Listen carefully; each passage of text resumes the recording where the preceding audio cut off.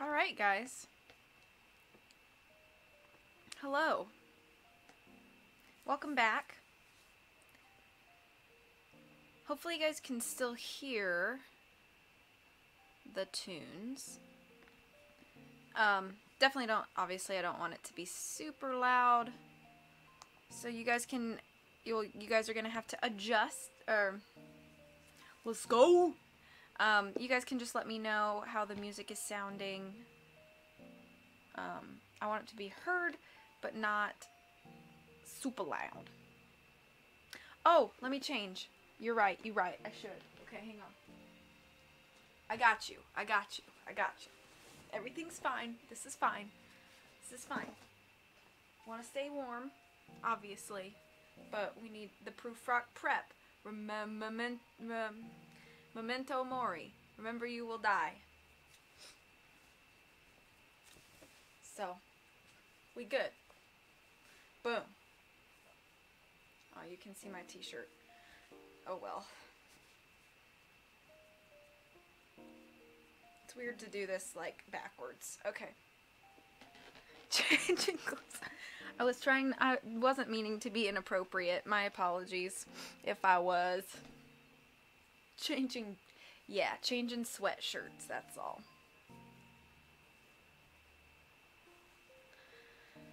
Can you guys hear the music? Quietly in the background. I just shoved 3 tacos down my throat, did a load of dishes and a load of clothes, or towels, technically.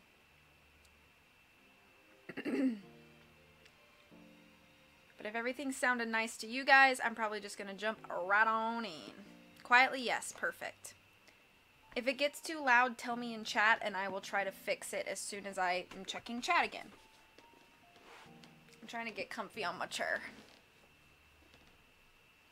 Alright.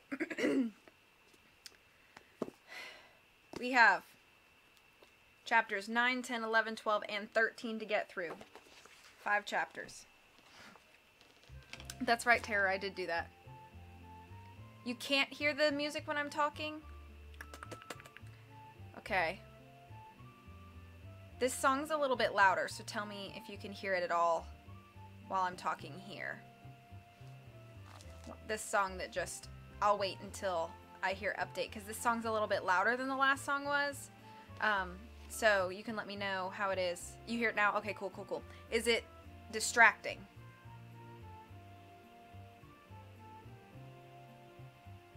Just let me know.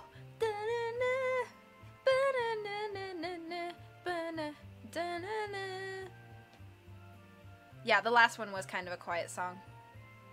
Not distracting. Cool. Alright, we're gonna jump in. Chapter 9. Occasionally, events in one's life become clearer through the prism of experience, a phrase which simply means that things tend to become clearer as time goes on. For instance, when a person is just born, they usually have no idea what curtains are and spend a great deal of their first months wondering why on earth mommy and daddy have hung large pieces of cloth over each window in the nursery. But as the person grows older, the idea of curtains becomes clearer through the prism of experience. The person will learn that the word curtains, the person will learn the word curtains and notice that they are actually quite handy for keeping a room dark when it is time to sleep and for decorating an otherwise boring window area. Eventually, they will entirely accept the idea of curtains and may even purchase some curtains of their own or Venetian blinds, and it's all due to the prism of experience. Coach Genghis's SOAR program, however, was one event that didn't seem to get any clearer at all through the Baudelaire orphans' prism of experience. If anything, it grew even harder and harder to understand because Violet, Klaus, and Sunny became so utterly exhausted as the days, and more particularly the nights, wore on. After the children received their second message from Carmelita Spatz, they spent the rest of the afternoon wondering what Coach Genghis would make them do that evening. The Quagmire triplets wondered along with them, so everyone was surprised, the Baudelaires who met Genghis out on the front lawn after dinner again, and the Quagmires who tiptoed out of the recital and spied on them in shifts from behind the archway again, when Genghis began blowing his whistle and ordered the Baudelaire orphans to begin running. The Baudelaires and Quagmires thought that surely Genghis would do something far more sinister than more laps. But while a second evening of running laps might have lacked in sinisterity, Violet, Klaus, and Sunny were too exhausted to notice. They could scarcely hear the shrieks of Gingus's whistle and his cries of "keep running" and "another lap" over the sound of their own desperate panting for breath. They grew so sweaty that the orphans thought that they would give up the entire Baudelaire fortune for a good long shower. And their legs grew so sore that the children forgot, even with their prism of experience, what it felt like to have legs that didn't ache from thigh to toe. Lap after lap, the Baudelaires ran, hardly taking their eyes off the circle of luminous paint that still glowed brightly on the darkening lawn, and staring at this circle that was somehow the worst part of all. As the evening turned to night, the luminous circle was all the Baudelaires could really see, and it imprinted itself into their eyes so they could see it even when they were staring desperately into the darkness. If you've ever had a flash photograph taken, and the blob of that flash has stayed in your view for a few moments afterward, then you're familiar with what was happening to the Baudelaires, except the glowing circle stayed in their minds for so long that it became symbolic. The word symbolic here means that the glowing circle felt like it stood for more than merely a track, and what it stood for was zero. The luminous zero glowed in the Baudelaire minds, and it was symbolic of what they knew of their situation. They knew zero about what Gingus was up to. They knew zero about why they were running endless laps, and they had zero energy to think about it. Finally, the sun began to rise, and Coach Gingus dismissed his orphan track team. The Baudelaires stumbled blearily to the orphan's shack, too tired to even see if Duncan and Isadora were sneaking back to their dormitory after their last shift of spying. Once again, the three siblings were too tired to put on their noisy shoes, so their toes were doubly sore when they awoke, just 2 hours later to begin another groggy day. But, and I shudder to tell you this was not the last groggy day for the Baudelaire orphans. The dreadful Carmelita Spats delivered them the usual message at lunch after they spent the morning dozing through classes and secretarial duties, and the Baudelaires put their heads on the cafeteria table in despair at the idea of another night of running. The Quagmires tried to comfort them, promising to double their research efforts, but Violet, Klaus, and Sunny were too tired for conversation, even with their closest friends. Luckily, their closest friends understood completely and didn't find the Baudelaires' silence rude or discouraging. It seems impossible to believe that the three Baudelaires managed to survive another evening of SOAR, but in times of extreme stress, one can often find energy hidden in even the most exhausted areas of the body. I discovered this myself when I was woken up in the middle of the night and chased 16 miles by an angry mob armed with torches, swords, and vicious dogs, and the Baudelaire orphans discovered it as they ran laps, not only for that night, but also for 6 nights following. This made a grand total of 9 SOAR sessions, although grand would seem to be the wrong word for endless evenings of desperate panting, sweaty bodies and achy legs.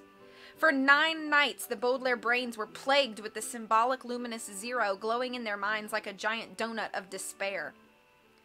As the Baudelaire orphans suffered, their schoolwork suffered with them. As I'm sure you know, a good night's sleep helps you perform well in school. So if you are a student, you should always get a good night's sleep unless you have come to the good part of your book, and then you should stay up all night and let your schoolwork fall by the wayside, a phrase which means flunk. In the days that followed, the Baudelaires were much more exhausted than someone who'd stayed up all night reading, and their schoolwork did more than fall by the wayside. It fell off the wayside, a phrase which here has different meanings for each child. For Violet, it meant that she was so drowsy she did not write down a single word of Mr. Remora's stories. For Klaus, it meant that he was so weary that he didn't measure a single one of Mrs. Bass's objects. And for Sunny, it meant she was so exhausted that she didn't do anything Vice Principal Nero assigned her to do. The Baudelaire orphans believed that doing well in school was extremely important, even if the school happened to be run by a tyrannical idiot. But they were simply too fatigued from their nightly laps to do their assigned work. Before long, the circle of luminous paint was not the only zero the Baudelaires saw. Violet saw a zero at the top of her paper when she was unable to recall any of Mr. Remora's stories for a test. Klaus saw a zero in Mrs. Bass's gradebook when he was called on to report the exact length of a tube sock he was supposed to be measuring and was discovered to be taking a nap instead. And Sunny saw a zero when she checked the staple drawer and saw that there were 0 staples inside. "This is getting ridiculous," Isadora said when Sunny updated her siblings and friends at the start of another weary lunch. "Look at you, Sunny. It was inappropriate to hire you as an administrative assistant in the first place, and it's simply absurd to have you crawl laps by night and make your own staples by day." "Don't call my sister absurd or ridiculous," Klaus cried. "I'm not calling her ridiculous," Isadora said. "I'm calling this situation ridiculous." "Ridiculous means you want to laugh at it," said Klaus, who was never too tired to define words. "And I don't want you laughing at us." "I'm not laughing at you," Isadora said. "I'm trying to help." Klaus snatched his drinking glass from Isadora's side of the table. Well, laughing at us doesn't help at all, you cake sniffer. Isadora snatched her silverware from Klaus's hands. Calling me names doesn't help either, Klaus. Mum-dum, Sonny shrieked. Oh, stop it, both of you, Duncan said. Isadora, can't you see that Klaus is just tired? And Klaus, can't you see that Isadora is just frustrated? Klaus took off his glasses and returned his drinking glass to Isadora. I'm too tired to see anything, he said. I'm sorry, Isadora. Being tired makes me crabby. In a few days I'll turn as nasty as Carmelita Spats. Isadora handed her silverware back to Klaus and patted him on the hand in forgiveness. You'll never be as nasty as Carmelita Spats, she said. Carmelita Spats? Violet said, lifting her head from her tray. She had dozed through Isadora and Klaus's argument, but woken up at the sound of the special messenger's name. She's not coming here again to tell us to do laps, is she? I'm afraid she is, Duncan said ruefully, a word which here means while pointing at a rude, violent, and filthy little girl. Hello, cake sniffers, Carmelita Spats said. Today I have 2 messages for you, so I should really get 2 tips instead of 1. Oh, Carmelita, Klaus said, you haven't gotten a tip for the last 9 days, so I see no reason to break that tradition. That's because you're a stupid orphan, Carmelita Spats said promptly. In any case, message number 1 is the usual. Meet Coach Genghis on the front lawn right after dinner. Violet gave an exhausted groan. And what's the second message, she said. The second message is that you must report to Vice Principal Nero's office right away. Vice Principal Nero's office? Klaus asked. Why? I'm sorry, Carmelita Spats said with a nasty smile to indicate she wasn't sorry one bit.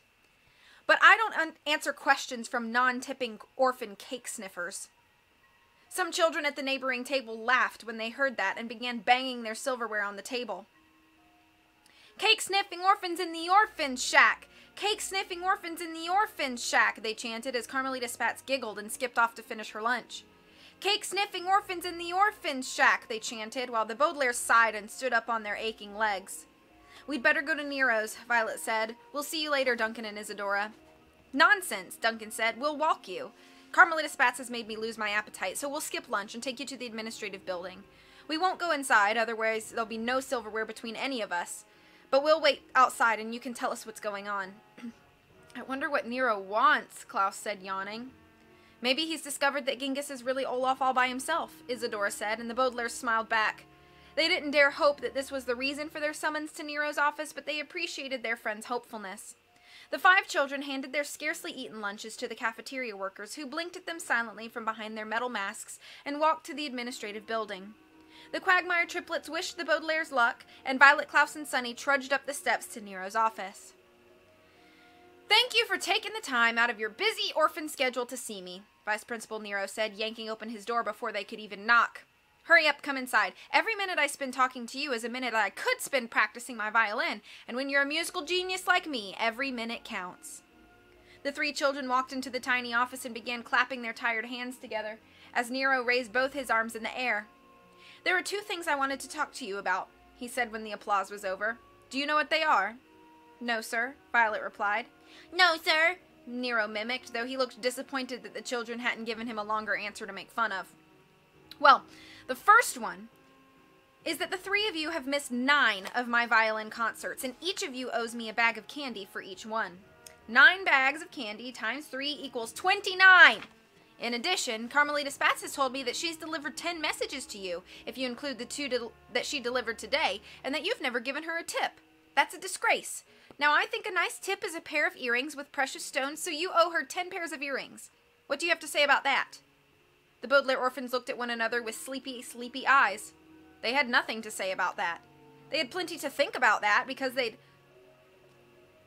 only missed Nero's concerts because Coach Genghis had forced them to, that 9 bags of candy times 3 equals 27, not 29, and that tips are always optional and usually consist of money instead of earrings, but Violet, Klaus, and Sonny were too tired to say anything about it at all. This was another disappointment to Vice Principal Nero, who stood there scratching his pigtails and waiting for one of the children to say something that he could repeat in his nasty, mocking voice. But after a moment of silence, the Vice Principal went on to the second thing. The second thing, he said, going on, is that you 3 have become the worst students Proof Rock Preparatory School has ever seen. Violet, Mr. Remora tells me that you flunked a test. Klaus, Mrs. Bass reports that you can scarcely tell one end of a metric ruler from another. And Sonny, I've noticed you haven't made a single staple. Mr. Poe told me that you were intelligent and hard-working children, but you're just a bunch of cake sniffers. At this, the Baudelaires could keep quiet no longer. We're flunking school because we're exhausted, Violet cried. And we're exhausted because we're running laps every night, Klaus cried. Galuka, Sonny shrieked, which meant so yell at Coach Genghis, not us. Vice Principal Nero gave the children a big smile, delighted he was able to answer them in his favorite way. We're flunking school because we're exhausted, he squealed. And we're exhausted because we're running laps every night. Galuka, I've had enough of your nonsense. Prufrock Preparatory School has promised you an excellent education, and an excellent education you will get, or in Sonny's case, an excellent job as an administrative assistant. Now, I've instructed Mr. Remora and Mrs. Bass to give comprehensive exams tomorrow.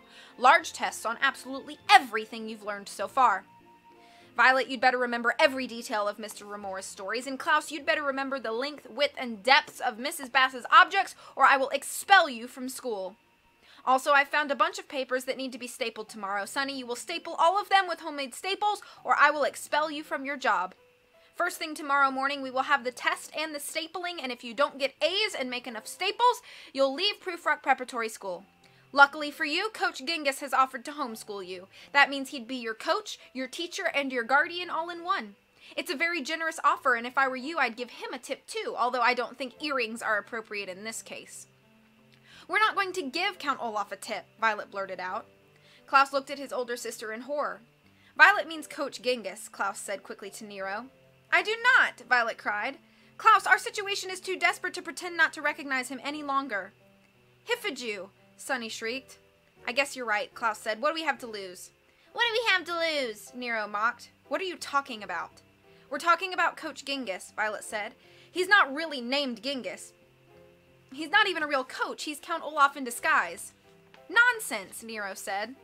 Klaus wanted to say nonsense right back at Nero in Nero's own repulsive way, but he bit his exhausted tongue. It's true, he said. He's put a turban over his eyebrow and expensive running shoes over his tattoo, but he's still Count Olaf. He has a turban for religious reasons, Nero said, and running shoes because he's a coach. Look here. He strode over to the computer and pressed a button. The screen began to glow in its usual seasick way and once again showed a picture of Count Olaf. You see, Coach Genghis looks nothing like Count Olaf, and my advanced computer system proves it. Ushalo, Sonny shrieked, which meant that doesn't prove anything. Ushalo, Nero mocked. Who am I going to believe? An advanced computer system, or two children flunking school and a little baby too dumb to make her own staples? Now stop wasting my time. I will personally oversee tomorrow's comprehensive exams, which will be given in the orphan shack. And you'd better do excellent work, or it's free ride from Coach Genghis. Sayonara, Baudelaires. Sayonara is the Japanese word for goodbye, and I'm sure that each and every one of the millions of people who live in Japan would be ashamed to hear their language used by such a revolting person. But the Baudelaire orphans had no time to think such international thoughts. They were too busy giving the Quagmire triplets the latest news. This is awful, Duncan cried as the 5 children trudged across the lawn so they could talk things over in peace. There's no way you can get an A on those exams, particularly if you have to run laps tonight. Oh, this is dreadful, Isadora cried. There's no way you can make all those staples either. You'll be homeschooled before you know it. Coach Genghis won't homeschool us, Violet said, looking out at the front lawn where the luminous Zero was waiting for them. He'll do something much, much worse. Don't you see? That's why he made us run all those laps. He knew we'd be exhausted. He knew we'd flunk our classes or fail to perform our secretarial duties. He knew we'd be expelled from Prufrock Prep, and then he could get his hands on us. Klaus groaned. We've been waiting for his plan to be made clear, and now it is, but it might be too late. It's not too late, Violet insisted. The comprehensive exams aren't until tomorrow morning. We must be able to figure out a plan by then. Plan, Sonny agreed. It'll have to be a complicated plan, Duncan said. We have to get Violet ready for Mr. Remora's test and Klaus ready for Mrs. Bass's test. And we have to make staples, Isadora said, and the Baudelaires still have to run laps. And we have to stay awake, Klaus said. The children looked at one another, then out at the front lawn. The afternoon sun was shining brightly, but the 5 youngsters knew that soon it would set behind the tombstone-shaped buildings, that it would be time for soar. They didn't have much time. Violet tied her hair up in a ribbon to keep it out of her eyes. Klaus polished his glasses and set them on his nose. Sunny scraped her teeth together to make sure they were sharp enough for any task ahead, and the two triplets took their notebooks out of their sweater pockets. Coach Gingus's evil plan had become clear through the prism of the Baudelaire and Quagmire experiences, and now they had to use their experience to make a plan of their own. It's the end of chapter 9. Let me catch up.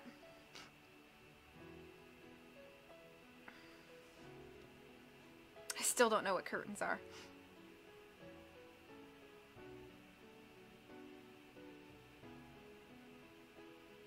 Welcome for lurking, Rob. I know! Almost ready for season 2 of Series of Unfortunate Events. Oh, you keep hearing things? Guess you should look? What was it? Did you find out?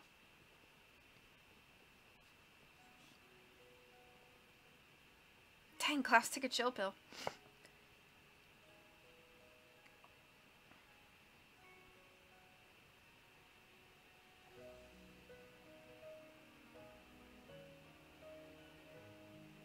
Oh, yeah, I live in South Carolina.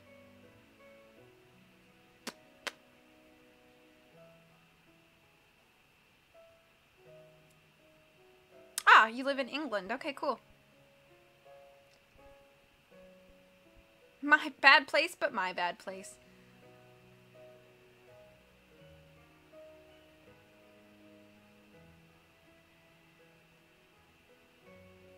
Paper Mario. Thank you. Oh, that's fine, Reed. But yeah, I have young kids that watch my channel a lot, and I myself am more of a PG kind of girl. So I just try to keep my channel as PG, you know, as possible. So as far as like chat language goes. So no sweat that you didn't know. You're brand new to the channel. So I appreciate you being here. So no sweat. Don't worry about it. And that's cool. Yeah, I mean, it's totally cool. Just trying to keep it clean for the kids. Thank you. Let me take a sip of my OJ. Whoa, look at this glass. Whoa, I don't have a face anymore. There's so much green in my glass. Okay. Oh, that's so good. Okay. How you guys hanging in? Y'all ready for chapter 10?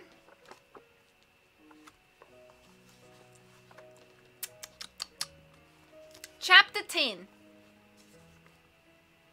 I know. I do know what you're talking about, Tara. Orange juice. Orange juice. I was drinking some orange juice. Okay. Chapter 10. The 3 Baudelaire orphans and the 2 Quagmire triplets sat in the orphan's shack, which had never looked less unpleasant than it did now. All 5 children were wearing the noisy shoes Violet had invented, so the territorial crabs were nowhere to be seen. The salt had dried up the dripping tan fungus into a hard beige crust that was not particularly attractive, but at least it did not plop drops of fungus juice on the youngsters. Because the arrival of Coach Gingus had focused their energies on defeating his treachery, the 5 orphans hadn't done anything about the green walls with the pink hearts on them. But otherwise, the orphan shack had become quite a bit less mountainous and quite a bit more molehilly since the Baudelaire's arrival. It still had a long way to go to be attractive and comfortable living quarters, but for thinking of a plan, it would do in a pinch. And the Baudelaire children were certainly in a pinch. If Violet, Klaus, and Sunny spent one more exhausting night running laps, they would flunk their comprehensive exams and secretarial assignment, and then Coach Gingus would whisk them away from Prufrock Prep, and as they thought of this, they could almost feel Gingus's bony fingers pinching the life right out of them. The Quagmire triplets were so worried about their friends that they felt pinched as well, even though they were not directly in danger, or so they thought anyway. I can't believe we didn't figure out Coach Gingus's plan earlier, Isadora said mournfully, paging through her notebook. Duncan and I did all of this research and we still didn't figure it out. Don't feel badly, Klaus said. My sisters and I have had many encounters with Olaf and it's always difficult to figure out his scheme. We were trying to figure out the history of Count Olaf, Duncan said. The Prufrock Preparatory Library has a pretty good collection of old newspapers and we thought if we could find out some of his other schemes, we might figure out this one. That's a good idea, Klaus said thoughtfully. I've never tried that. We figured that Olaf must have been an evil man even before he met you, Duncan continued, so we looked up things in old newspapers, but it was difficult to find too many articles because, as you know, he always uses a different name. But we found a person matching his description in the Bangkok Gazette who was arrested for strangling a bishop but escaped from prison in just 10 minutes. That sounds like him, all right, Klaus said. And then, in the Verona Daily News, Duncan said, there was a man who had thrown a rich widow off a cliff. He had a tattoo of an eye on his ankle, but he had eluded authorities. And then we found a newspaper from your hometown that said, I don't mean to interrupt, Isadora said, but we'd better stop thinking about the past and start thinking about the present. Lunchtime is more than half over, and we desperately need a plan. You're not napping, are you? Klaus asked Violet, who'd been silent for a very long time. Of course I'm not napping, Violet replied. I'm concentrating. I think I can invent something to make all those staples Sunny needs. But I can't figure out how I can invent the device and study for the test at the same time. Since SOAR began, I haven't taken good notes in Mr. Ramore's class, so I won't be able to remember his stories. Well, you don't have to worry about that, Duncan said, holding up his dark green notebook. I've written down every one of Mr. Ramore's stories. Every boring detail is recorded here in my notebook. And I've written down how long, wide, and deep all of Mrs. Bass's objects are, Isadora said, holding up her own notebook. You can study from my notebook, Klaus, and Violet can study from Duncan's. Thank you, Klaus said, but you're forgetting something. We're supposed to be running laps this evening. We don't have time to read anybody's notebook. Tarkur, Sunny said, which meant, you're right, of course. SOAR always lasts until dawn, and the tests are first thing in the morning. If only we had one of the world's great inventors to help us, Violet said. I wonder what Nikola Tesla would do. Or one of the world's great journalists, Duncan said. I wonder what Dorothy Parker would do in this situation. And I wonder what Hammurabi, the ancient Babylonian, would do to help us, Klaus said. He was one of the world's greatest researchers. Or the great poet, Lord Byron, Isadora said. Shark, Sunny said, rubbing her teeth thoughtfully. Who knows what any of those people or fish would do in our shoes, Violet said. It's impossible to know. Duncan snapped his fingers not to signal a waiter or because he was listening to catchy music, but because he had an idea. In our shoes, he said. That's it. What's it? Klaus asked. How will our noisy shoes help? No, Duncan said. Not the noisy shoes. I'm thinking about Coach Gingus's expensive running shoes that he said he couldn't take off because his feet were smelly. I bet they are smelly, Isadora said. I've noticed he doesn't bathe much. But that's not why he wears them, Violet said. He wears them for a disguise. Exactly, Duncan said. When you said in your shoes, it gave me an idea. I know you just meant in our shoes as an expression meaning in our situation, but what if someone else were actually in your shoes? What if we disguise ourselves as you? Then we could run laps and you could study for your comprehensive exam. Disguise yourselves as us? Klaus said. You two look exactly like each other, but you don't look anything like us. So what? Duncan said. It'll be dark tonight. When we watched you from the archway, all we could see were two shadowy figures running and one crawling. That's true, Isadora said. If I took the ribbon from your hair, Violet, and Duncan took Klaus's glasses, we'd look enough like you that I bet Coach Gingus couldn't tell. And we could switch shoes so your running on the grass would sound exactly the same. Duncan said. But what about Sunny? Violet asked. There's no way two people could disguise themselves as three people. The Quagmire triplets fell. If only Quigley were here, Duncan said. I just know he'd be willing to dress up as a baby if it meant helping you. What about a bag of flour? Isadora asked. Sunny's only about as big as a bag of flour. Nothing personal, Sunny. De nada, Sunny said, shrugging. We could snitch a bag from the cafeteria, Isadora said, and drag it alongside us as we ran. From a distance, it would probably look enough like Sunny to avoid suspicion. Being in each other's shoes seems like an extremely risky plan, Violet said. If it fails, not only are we in trouble, but you are as well, and who knows what Coach Gingus will do to you. This, as it turns out, was a question that would haunt the Baudelaires for quite some time, but the Quagmires gave it barely a thought. Don't worry about that, Duncan said. The important thing is to keep you out of his clutches. It may be a risky plan, but being in each other's shoes is the only thing we've been able to think of. And we don't have time to waste thinking of anything else. Isadora added. We'd better hurry if we want to snitch the bag of flour and not be late for class. And we'll need a string or something so we can drag it along and make it look like Sunny crawling, Duncan said. And I'll need to snitch some things too, Violet said, for my staple-making invention. Nidop, Sunny said, which meant something along the lines of, then let's get moving. The 5 children walked out of the orphan shack, taking off their noisy shoes and putting on their regular shoes so they wouldn't make a lot of noise as they walked nervously across the lawn to the cafeteria. They were nervous because they were not supposed to be sneaking into the cafeteria or snitching things, and they were nervous because their plan was indeed a risky one. It is not a pleasant feeling, nervousness, and I would not wish for small children to be any more nervous than the Baudelaires and the Quagmires were as they walked toward the cafeteria in their regular shoes. But I must say that the children were not nervous enough. They didn't need to be more nervous about sneaking into the cafeteria, even though it was against the rules, or snitching things, even though that they didn't get caught. But they should have been more nervous about their plan, and about what would happen that evening when the sun set on the brown lawn and the luminous circle began to glow. They should have been nervous now in their regular shoes about what would happen when they were in each other's. End of chapter 10.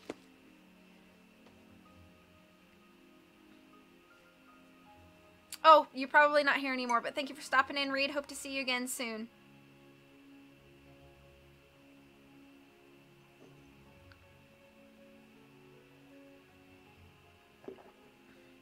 The bishop probably had it coming. Parkour! Let's do some sweet parkour. I too would dress up as a baby to help out people. That's because you a nice dude. How's homework coming, Holland? Always be nervous. That's what I got from this chapter. Yep, moral of the story.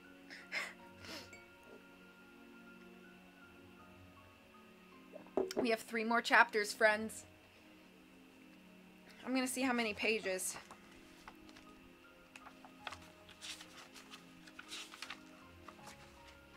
I have to do math. Hang on.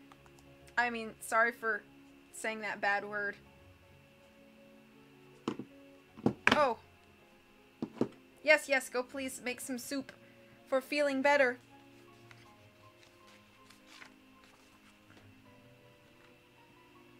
"54 pages.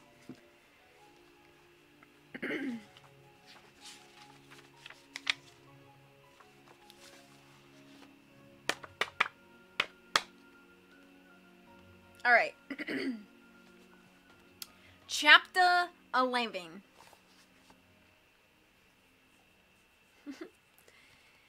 If you've ever dressed up for Halloween or attended a masquerade, you know that there is a certain thrill to wearing a disguise. A thrill that is half excitement and half danger. I once attended one of the famed masked balls hosted by the Duchess of Winnipeg, and it was one of the most exciting and dangerous evenings of my life. I was disguised as a bullfighter and slipped into the party while being pursued by the palace guards who were disguised as scorpions. The moment I entered the grand ballroom, I felt as if Lemony Snicket had disappeared.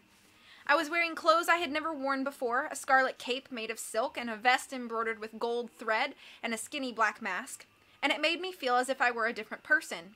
And because I felt like a different person, I dared to approach a woman I had been forbidden to approach for the rest of my life. She was alone on the veranda. The word veranda is a fancy term for a porch made of polished gray marble, and costumed as a dragonfly with a glittering green mask and enormous silvery wings. As my pursuers scurried around the party trying to guess which guest was me, I slipped out onto the veranda and gave her the message I'd been trying to give her for 15 long and lonely years. "Beatrice," I cried just as the scorpions spotted me. "Count Olaf is—" I cannot go on. It makes me weep to think of that evening, and of the dark and desperate times that followed, and in the meantime, I'm sure you're curious what happened to the Baudelaire orphans and the Quagmire triplets after dinner that evening at Proof Rock Prep. "This is sort of exciting," Duncan said, putting Klaus's glasses on his face. "I know that we're doing this for serious reasons, but I'm excited anyway." Isadora recited, tying Violet's ribbon in her hair. "It may not be particularly wise, but it's a thrill to be disguised. That's not a perfect poem, but it'll have to do under the circumstances. How do we look?" The Baudelaire orphans took a step back and regarded the Quagmires carefully. It was just after dinner, and the children were standing outside the orphan shack, hurriedly putting their risky plan into action. They had managed to sneak into the cafeteria and steal a sunny-sized bag of flour from the kitchen while the metal-masked cafeteria workers' backs were turned. Violet had also snitched a fork, a few teaspoons of creamed spinach, and a small potato, all of which she needed for her invention. Now they had just a few moments before the Baudelaires, or in this case the Quagmires, in disguise, had to show up for SOAR. Duncan and Isadora handed over their notebooks so the Baudelaires could study for their comprehensive exams and switched shoes so the Baudelaires' laps would sound exactly like the Quagmires. I did that backwards. So the Quagmire laps would sound exactly like the Baudelaires. Now, with only seconds to spare, the Baudelaires looked over at the Quagmire's disguise and realized instantly just how risky this plan was. Isadora and Duncan Quagmire simply did not look very much like Violet and Klaus Baudelaire. Duncan's eyes were a different color than Klaus's, and Isadora had different hair from Violet's, even if it was tied up in a similar way. Being triplets, the Quagmires were the exact same height, but Violet was taller than Klaus because she was older, and there was no time to make small stilts for Isadora to mimic this height difference. But it wasn't really these small physical details that made the disguise so unconvincing. It was the simple fact that the Baudelaires and the Quagmires were different people, and a hair ribbon, a pair of glasses, and some shoes couldn't turn them into one another any more than a woman disguised as a dragonfly can actually take wing and escape the disaster awaiting her. "I know we don't look much like you," Duncan admitted after the Baudelaires had been quiet for some time. "But remember, it's quite dark on that front lawn. The only light is coming from the luminous circle. We'll be sure to keep our heads down when we're running so our faces won't give us away. We won't speak a word to Coach Genghis so our voices won't give us away, and we have your hair ribbon, glasses, and shoes so our accessories won't give us away either." "We don't have to go through with this plan," Violet said quietly. "We appreciate your help, but we don't have to try and fool Genghis. My siblings and I could just run away right now. We've gotten to be pretty good runners, so I think we'd have a good head start on Coach Genghis. We could call Mr. Poe from a payphone somewhere," Klaus said. "Zubu," Sunny said, which meant or attend a different school under different names. "Those plans don't have a chance of working," Isadora said. "From what you've told us about Mr. Poe, he's never very helpful, and Count Olaf seems to find you wherever you go, so a different school wouldn't help either." "This is our only chance," Duncan agreed. "If you pass the exams without arousing Genghis's suspicion, you'll be out of danger, and then we can focus our efforts on exposing the coach for who he really is." "I suppose you're right," Violet said. "I just don't like this idea of putting your lives in such danger just to help us." "What are friends for?" Isadora said. "We're not going to attend some silly recital while you run laps to your doom. You three were the first people at Proof Rock Prep who weren't mean to us just for being orphans. None of us have any family, so we have to stick together." "At least let us go with you to the front lawn," Klaus said. "We'll spy on you from the archway and make sure you're fooling Coach Genghis." Duncan shook his head. "You don't have time to spy on us," he said. "You have to make staples out of those metal rods and study for 2 comprehensive exams." "Oh!" Isadora said suddenly. "How will we drag this bag of flour along the track? We need a string or something." "We could just kick it around the circle," Duncan said. No, Klaus said. "If Coach Genghis thinks you're kicking your baby sister, he'll know something is up." "I know," Violet said. She leaned forward and put her hand on Duncan's chest, running her fingers along his thick wool sweater until she found what she was looking for, a loose thread. Carefully she pulled, unraveling the sweater slightly until she had a long piece of yarn. Then she snapped it off and tied one end around the bag of flour. The other end she handed to Duncan.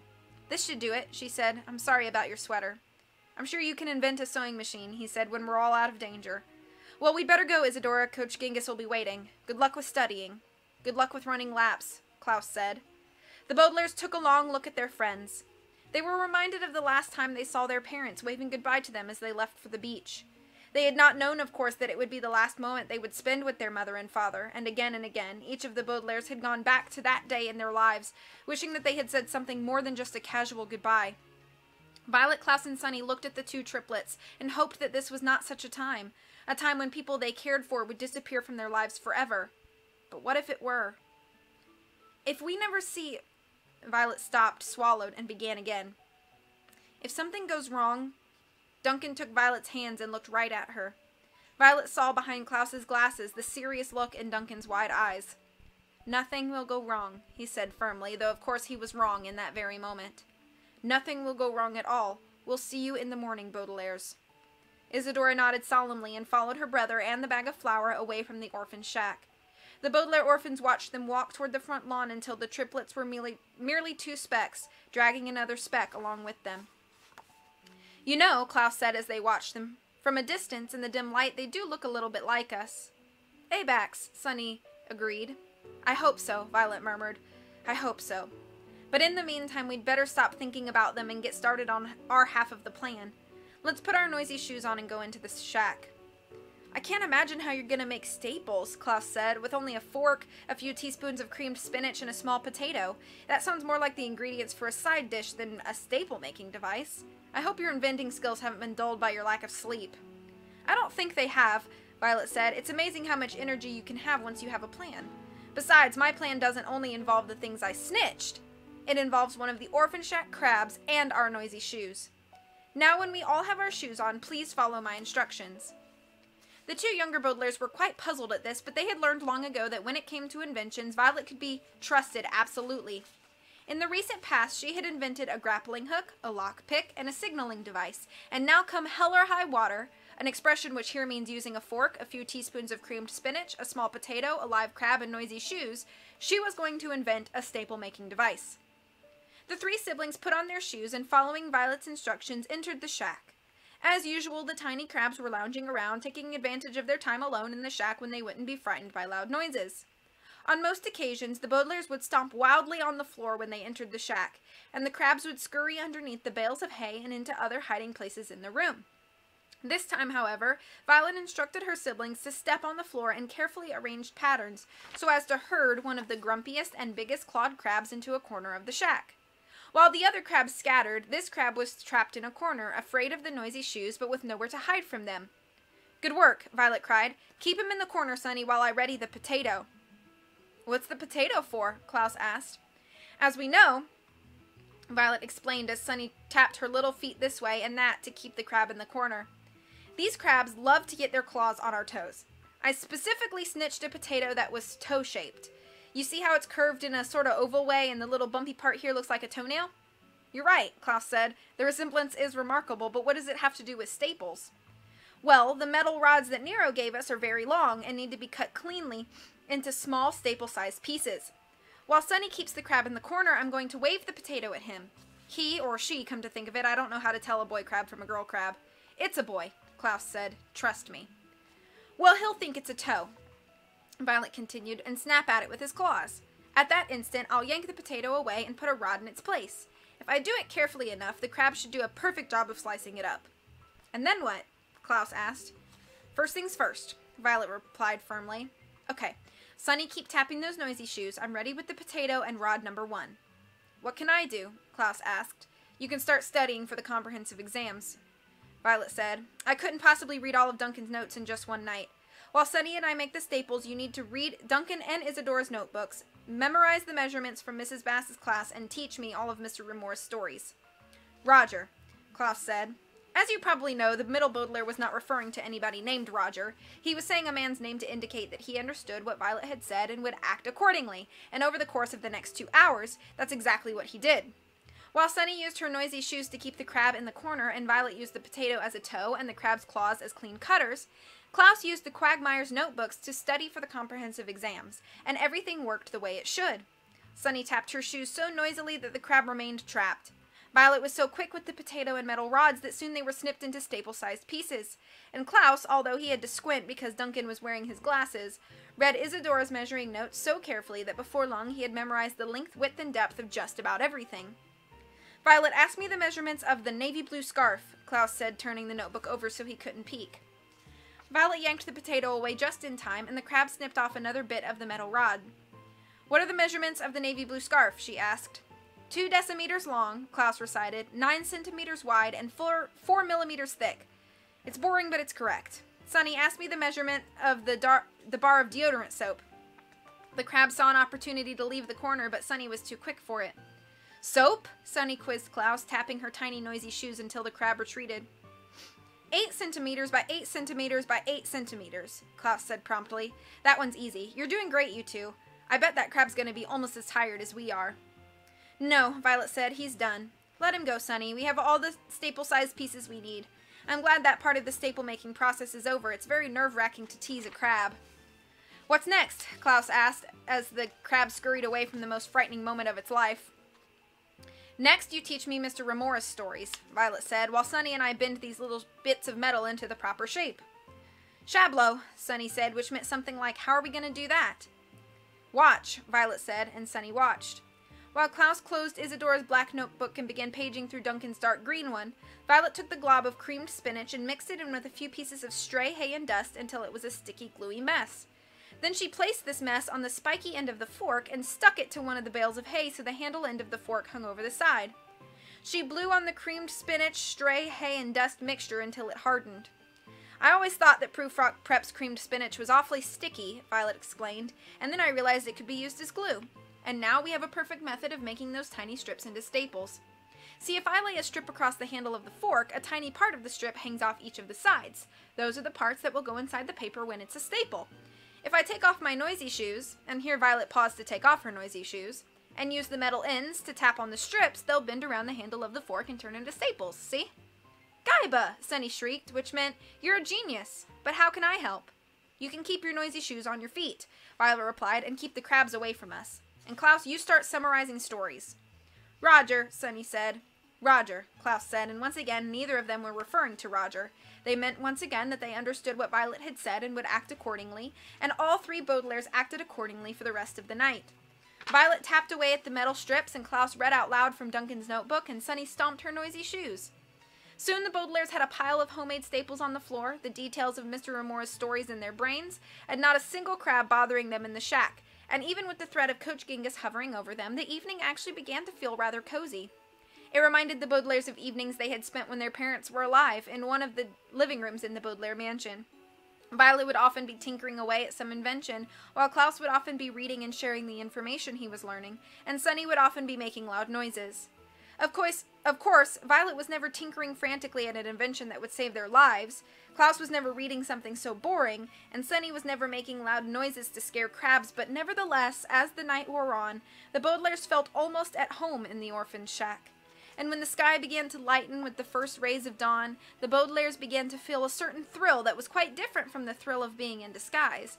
It was a thrill that I have never felt in my life, and it was a thrill that the Baudelaires did not feel very often. But as the morning sun began to shine, the Baudelaire orphans felt the thrill of thinking your plan might work after all, and that perhaps they would eventually be as safe and happy as the evenings they remembered. It's the end of chapter 11. Let me catch up on the chat.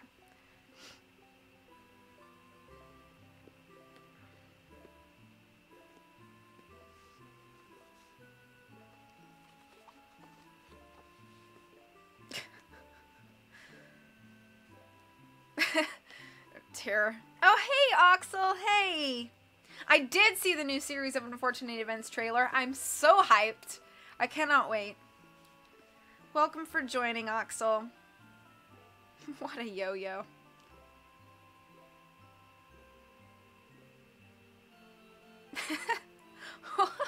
Terror. Crab became a lobster halfway through for reasons. 'Cause dumb. Crabster. Lob crab.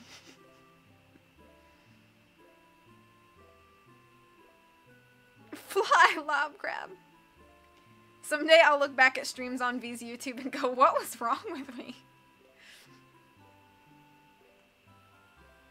I'm too cool for you, baby.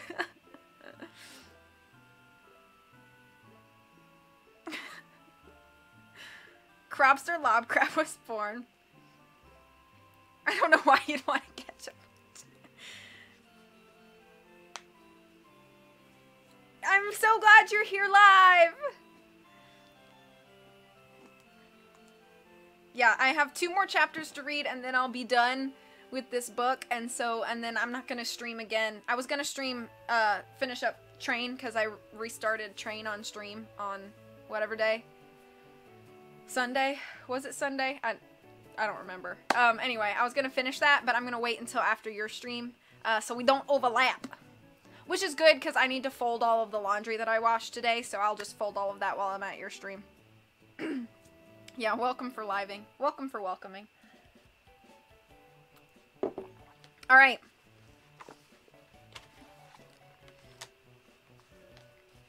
Chapter 12.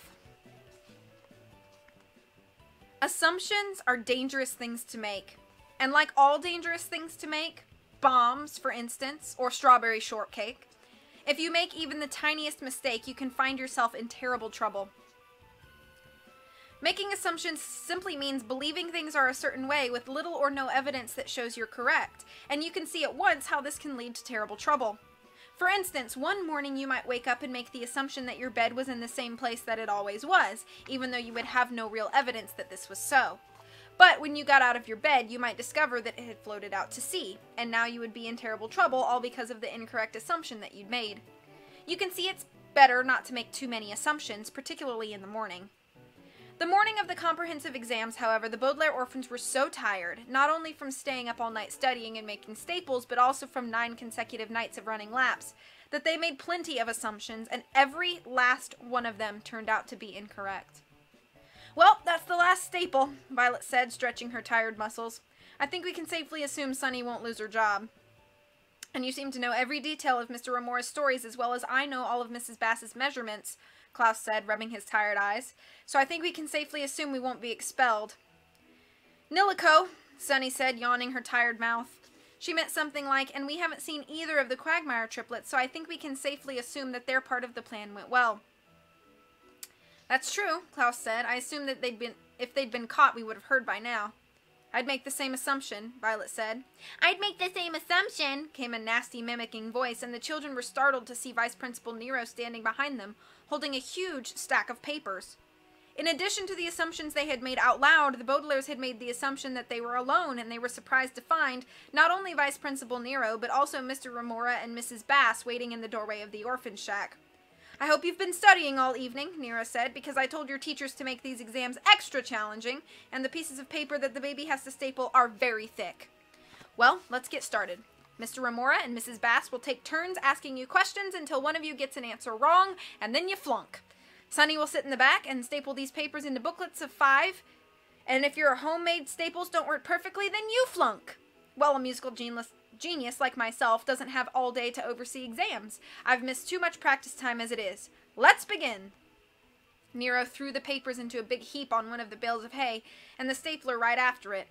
Sunny crawled over as quickly as she could and began inserting the staples into the stapler, and Klaus stood up, still clutching the Quagmire notebooks. Violet put her noisy shoes back on her feet, and Mr. Remora swallowed a bite of banana and asked his first question.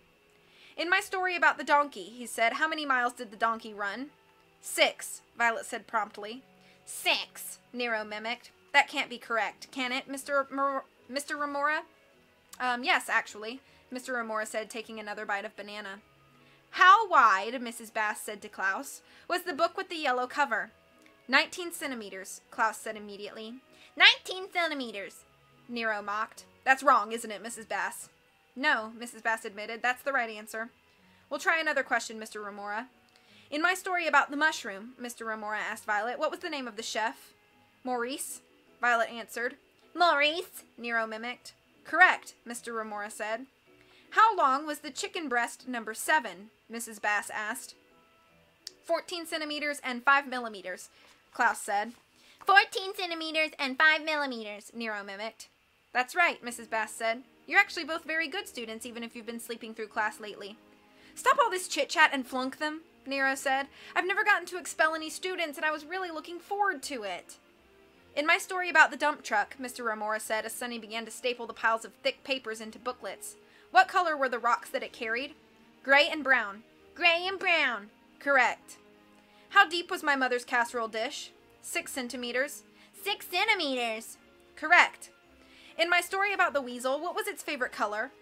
The comprehensive exams went on, and if I were to repeat all of the tiresome and pointless questions that Mr. Remora and Mrs. Bass asked, you might become so bored that you might go to sleep right here, using this book as a pillow instead of as an entertaining and instructive tale to benefit young minds.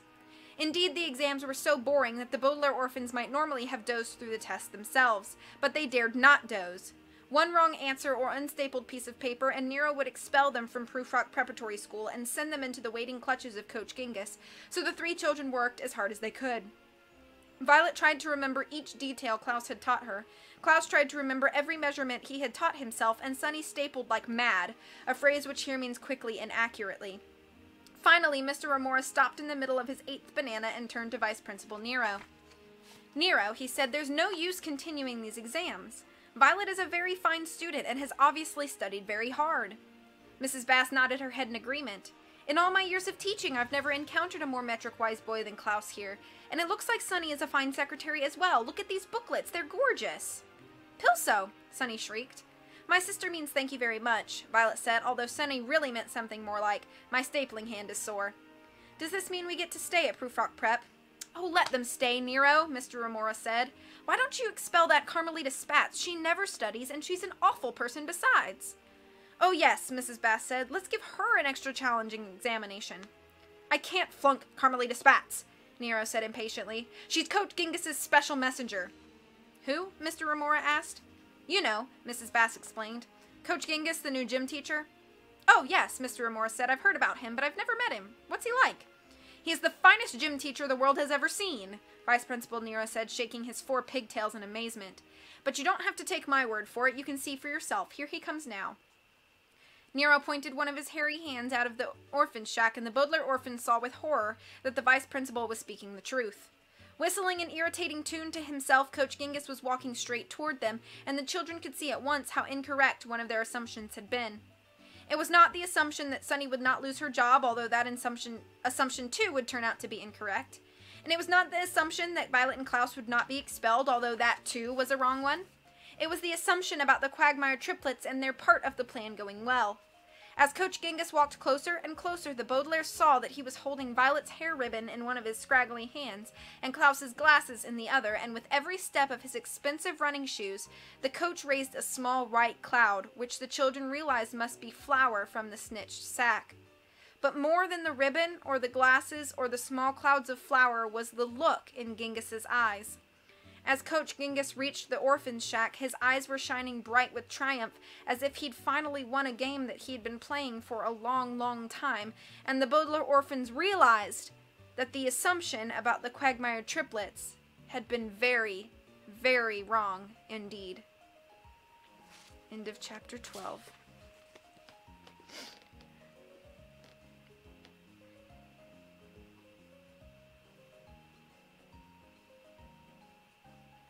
I don't remember the last time I was productive. Like last night.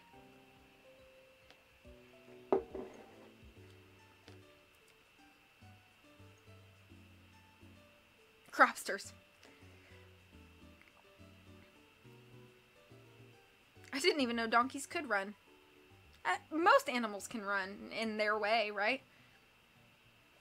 You should make an emoji out of a cropster.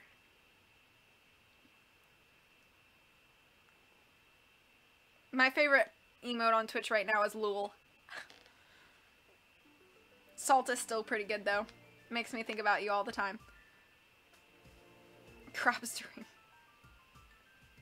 Terrobster. You sound like a mobster. An offspring. That and beautiful. Perfect. Such a beautiful girl's name. I did that thing where I saw... It's funny. Yeah, Lul is the best. Right now is my favorite emote.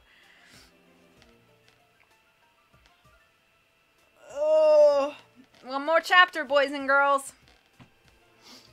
Things are turning out to be very unfortunate.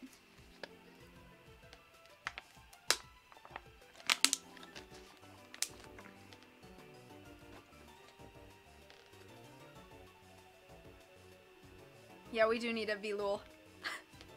Somebody should just take a picture of me going. And I'll turn it. I'll have to like do my hair all nice and be like. No, I like my emotes though. Maybe if I ever get partnered and I can make more than 3 emotes, but I doubt that'll ever happen. We'll see.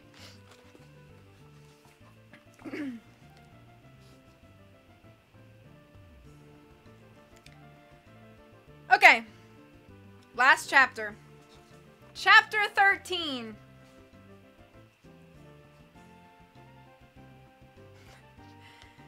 Where are they? Violet cried as Coach Gingus stepped into the shack.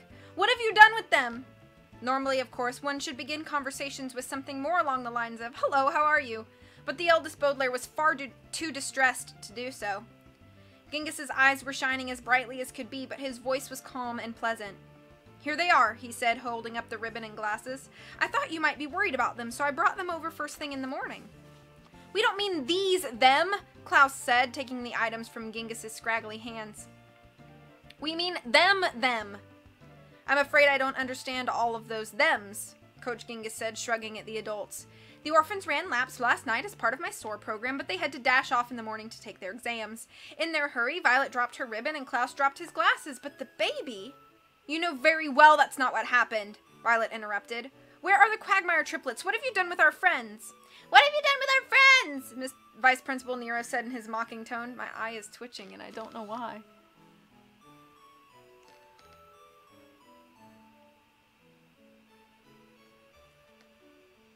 My eyelid was twitching. Okay, sorry.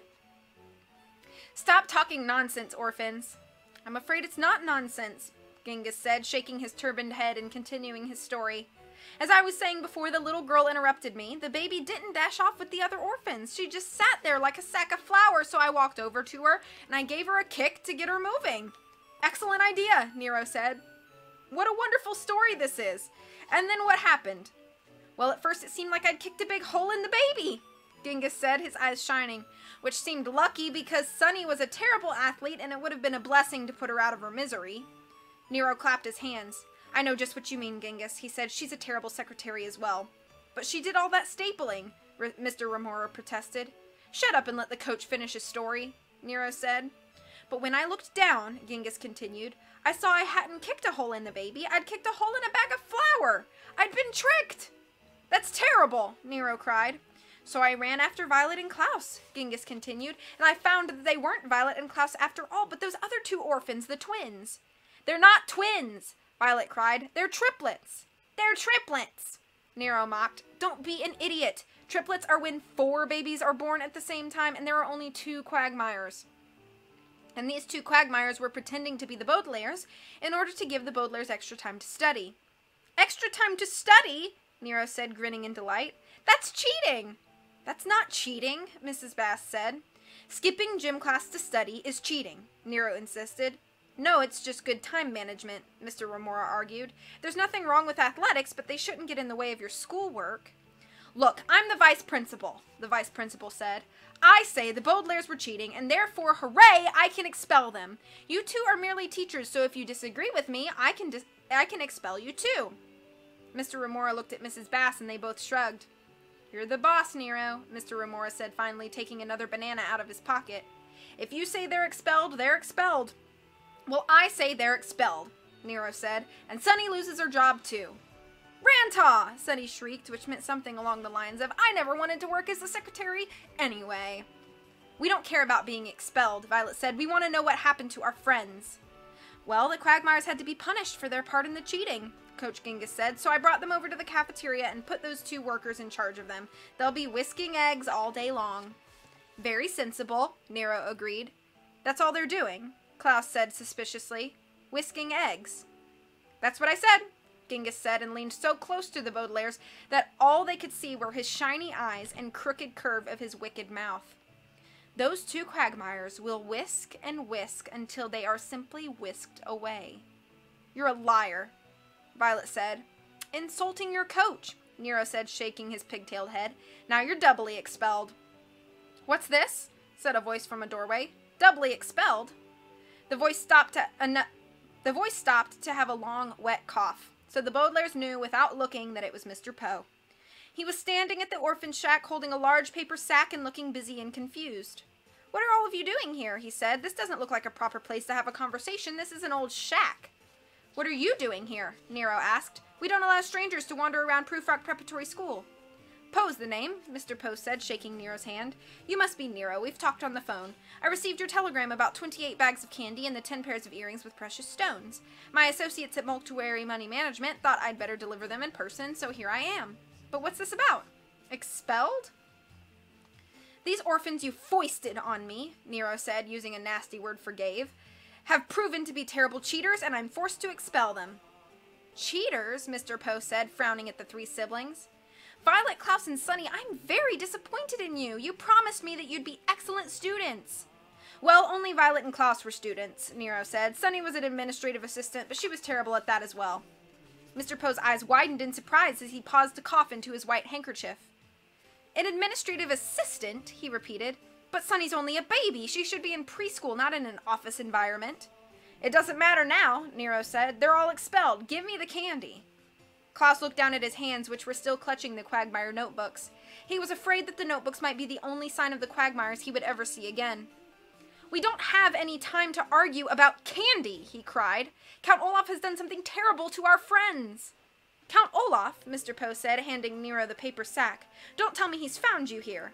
No, of course not, Nero said. My advanced computer system has kept him away, of course, but the children have this bizarre notion that Coach Genghis is really Count Olaf in disguise.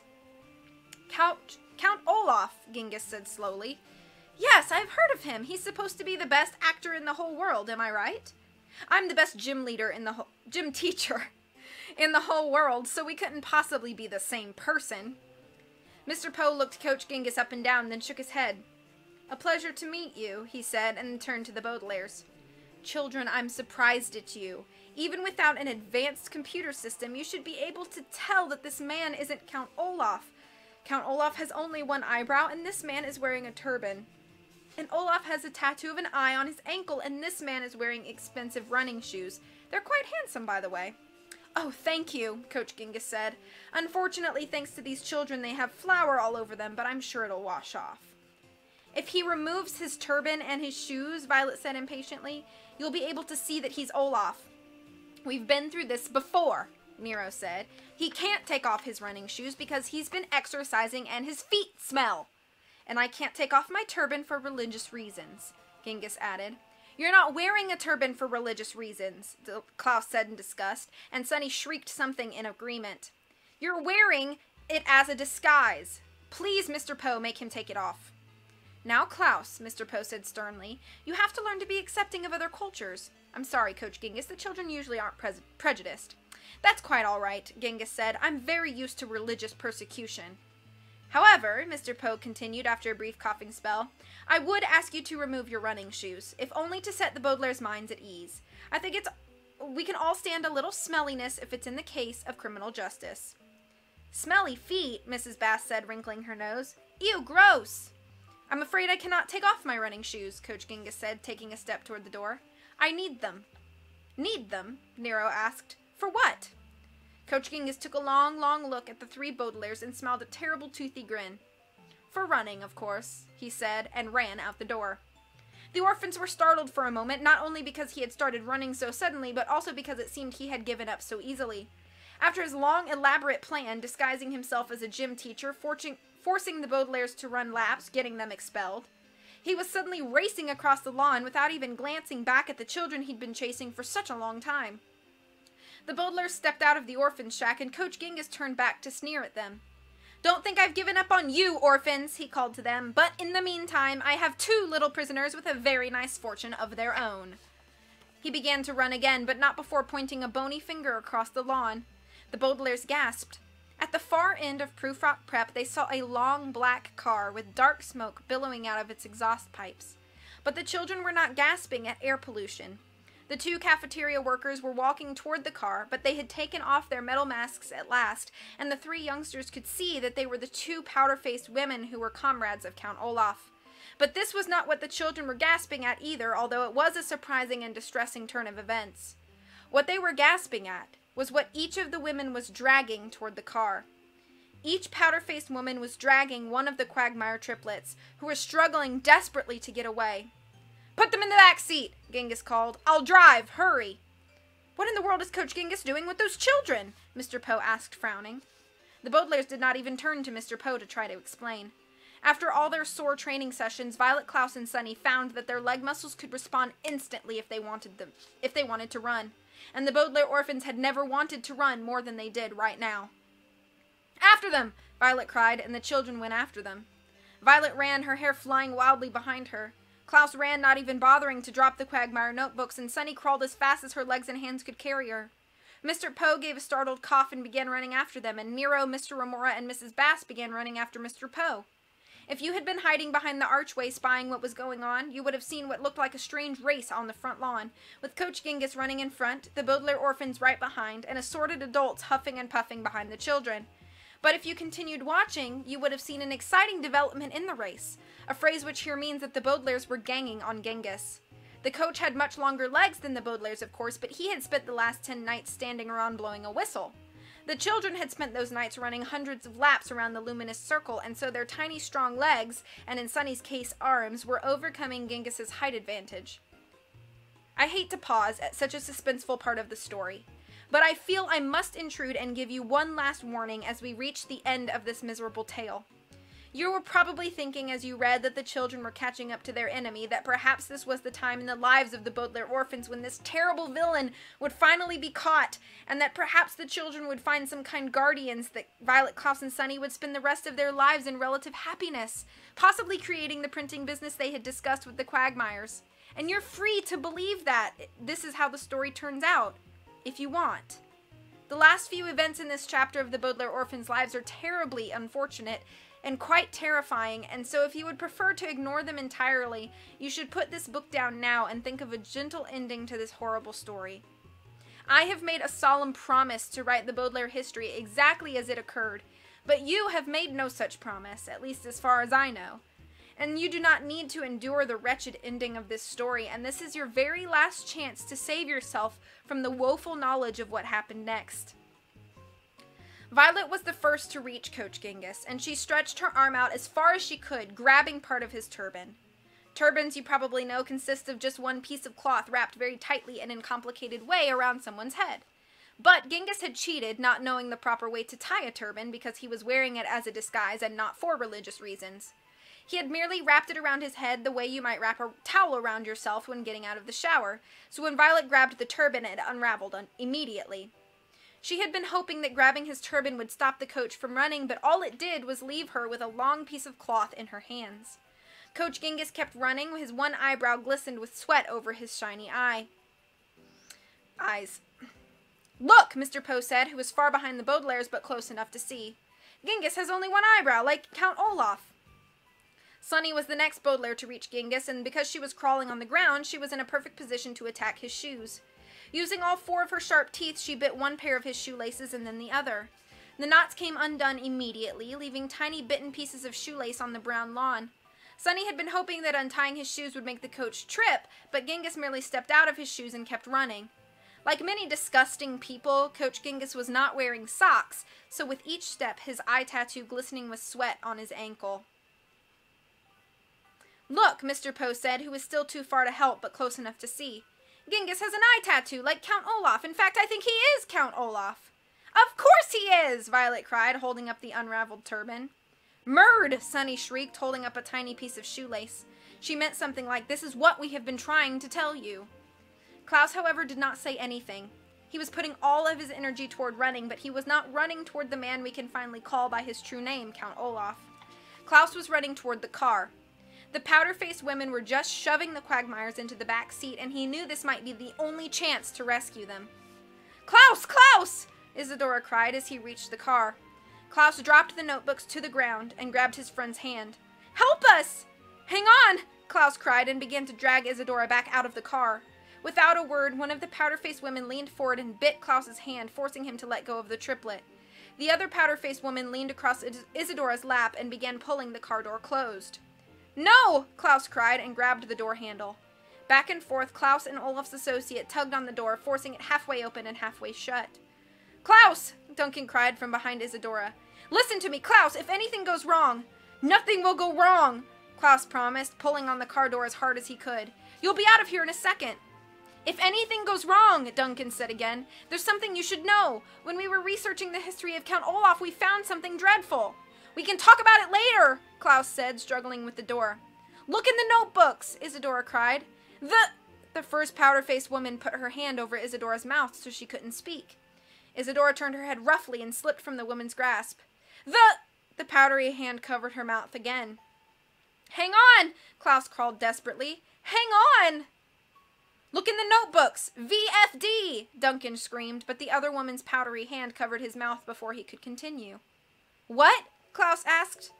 Duncan shook his head vigorously and freed himself from the woman's hand for just a moment. "VFD!" he managed to scream again, and that was the last Klaus heard. Count Olaf, who'd been running slower without his shoes, had reached the car, and with a deafening roar, he grabbed Klaus's hand and pried it loose from the car door. As the door slammed shut, Olaf kicked Klaus in the stomach, sending him falling to the ground and landing with a rough thump near the Quagmire notebooks he'd dropped. The villain towered over Klaus and gave him a sickening smile, then leaned down, picked up the notebooks, and tucked them under his arm. "No!" Klaus screamed, but Count Olaf merely smiled, stepped into the front seat, and began driving away just as Violet and Sunny reached their brother. Clutching his stomach, Klaus stood up and tried to follow his sisters, who were trying to chase the long black car. But Olaf was driving over the speed limit, and it was simply impossible, and after a few yards the Baudelaires had to stop. The Quagmire triplets climbed over the powder-faced women and began to pound on the rear window of the car. Violet and Klaus and Sunny could not hear what the Quagmires were screaming through the glass. They only saw their desperate and terrified faces.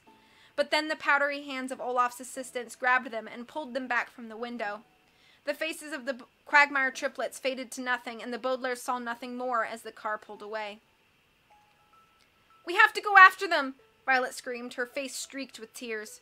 She turned around to face Nero and Mr. Poe, who were pausing for breath on the edge of the lawn. "We have to go after them!" "I'll call the police," Mr. Poe gasped, wiping his sweaty forehead with his handkerchief. "They have an advanced computer system, too. They'll catch him. Where's the nearest phone, Nero?" "You can't use my phone, Poe," Nero said. "You brought 3 terrible cheaters here, and now, thanks to you, my greatest gym teacher is gone and took 2 students with him. The Baudelaires are triple expelled." "Now see here, Nero," Poe said. "Be reasonable." The Baudelaires sunk to the brown lawn, weeping with frustration and exhaustion. They paid no attention to the argument between Vice Principal Nero and Mr. Poe, because they knew from the prism of their experience that by the time the adults had decided on a course of action, Count Olaf would be long gone. This time Olaf had not merely escaped, but escaped with friends of theirs, and the Baudelaires wept as they thought they might never see the triplets again. They were wrong about this, but they had no way of knowing they were wrong, and just imagining what Count Olaf might do to their dear, dear friends made them only weep harder. Violet wept, thinking of how kind the Quagmires had been to her and her siblings upon the Baudelaires' arrival at this dreadful academy. Klaus wept, thinking of how the Quagmires had risked their lives to help him and his sisters escape from Olaf's clutches, and Sunny wept, thinking of the research the Quagmires had done and the information they hadn't had time to share with her and her siblings. The Baudelaire orphans hung on to one another and wept, while the adults argued endlessly behind them. Finally, as I'm sorry to say, Count Olaf forced the Quagmires into puppy costumes so he could sneak them onto the airplane without anyone noticing. The Baudelaires cried themselves out and just sat on the lawn together in weary silence. They looked up at the smooth gray stone of the tombstone buildings and at the arch with Prufrock Preparatory School in enormous black letters, and the motto, Memento Mori, printed beneath. They looked out at the edge of the lawn where Olaf had snatched the Quagmire notebooks, and they took long, long looks at one another. The Baudelaires remembered, as I'm sure you remember, that in times of extreme stress one can find energy hidden in even the most exhausted areas of the body, and Violet, Klaus, and Sunny felt that energy surge through them now. "What did Duncan shout to you?" Violet asked. "What did he shout to you from the car about what was in the notebooks?" "VFD," Klaus said, "but I don't know what that means." "Seiju," Sunny said, which meant we have to find out. The older Baudelaires looked at their sister and nodded. Sunny was right. The children had to find out the secret of VFD and the dreadful thing the Quagmires had discovered. Perhaps it could help them rescue the 2 triplets. Perhaps it could bring Count Olaf to justice, and perhaps it could somehow make clear the mysterious and deadly way that their lives had become so unfortunate. A morning breeze blew through the campus of Prufrock Preparatory School, rustling the brown lawn and knocking against the stone arch with the motto printed on it. Memento Mori. Remember, you will die. The Baudelaire orphans looked up at the motto and vowed that before they died, they would solve this dark and complicated mystery that cast a shadow over their lives. It's the end of the Austere Academy. Let me catch up.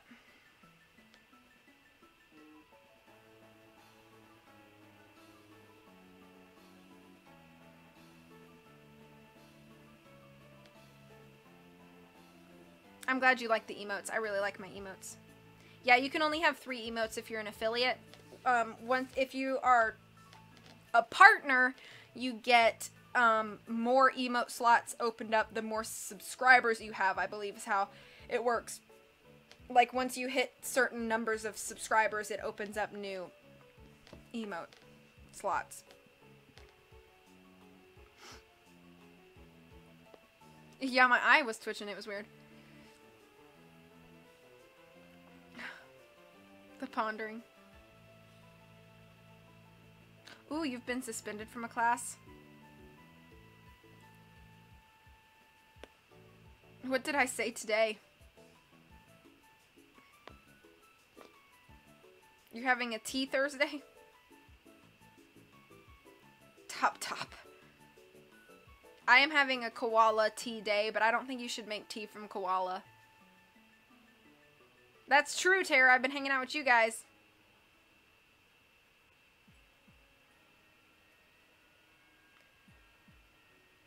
How could you not love me? Winter not. I pay attention. I thought V was actually pausing. V is pro improver. No. This singing is funny. Cropster. Nailed it. Layla from Whack.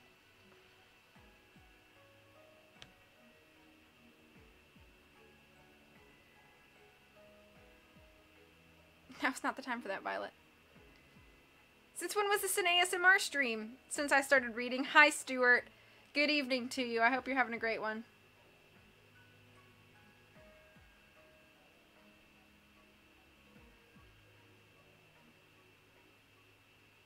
Hello again, Britt. Whoa, your shirt says what that their book says. Yes. Applesauce for Austere Academy.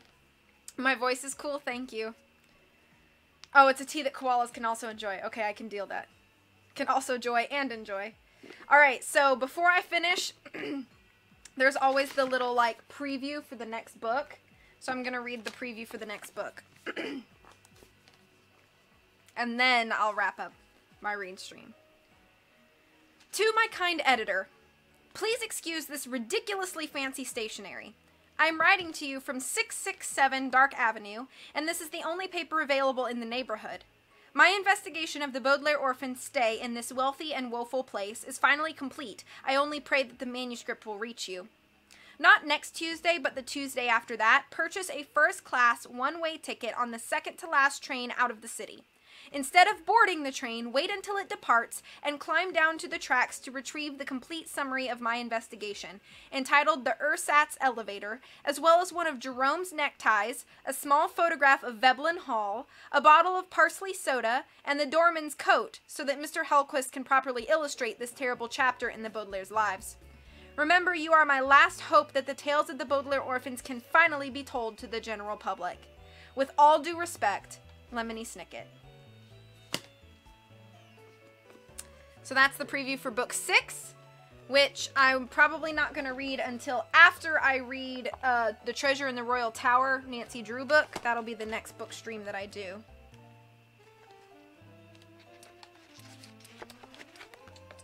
Alright, I hope you guys had fun. So it's 2:25. If Oxel is still planning to stream, she should be streaming fairly soon, right? In the next 30 to 45 minutes, if I'm right. So I am going to take a longer break than I anticipated, but that's fine. So I'm going to take a break. I'm going to fold a lot of laundry, do some other chores. I might vacuum because we need some vacuuming done. Yeah, I'll get people complaining on YouTube. That's true. So I'm gonna just be productive, and I'll probably upload my streams all to YouTube, the ones I haven't done yet. So I'll be doing that. I'll be at Oxel's stream when she goes live, and then when she's done, I'll come back to finish up Last Train to Blue Moon Canyon again, since I'm doing my replays now. Speaking of, this is kind of a side note. It's not related to this book stream. However, these replays of Nancy Drew's, the like on-stream replays of Nancy Drew's, I'm not saving to YouTube, so because I already have all of them on YouTube, and I don't feel the need to have multiple streams of the same game on YouTube. So those will not be saved to YouTube, just so you guys know. Okay, that sounds perfect, Oxel, but no rush. But that sounds like a pretty good plan to me. So that being said, you're welcome for the read stream. I hope you guys enjoyed. Thank you so much for hanging out with me earlier today, right now today, and possibly later. I hope to see you at Oxel's stream, and I will catch you guys later. I'm gonna leave you guys off with a little bit of music, and then I'll catch you guys later. Take care of yourselves, and as always, much love from me to you. Bye.